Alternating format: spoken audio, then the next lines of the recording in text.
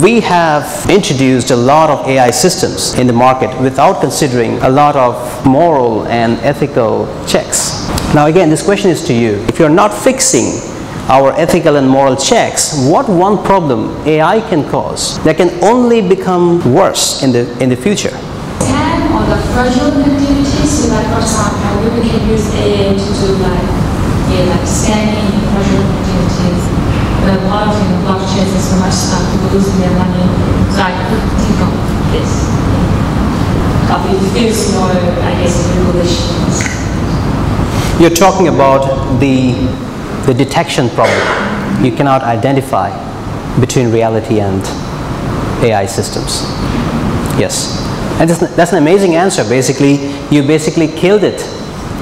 Now, I literally mean it. You killed my talk because that's what I was going to talk. Now, nothing else to talk.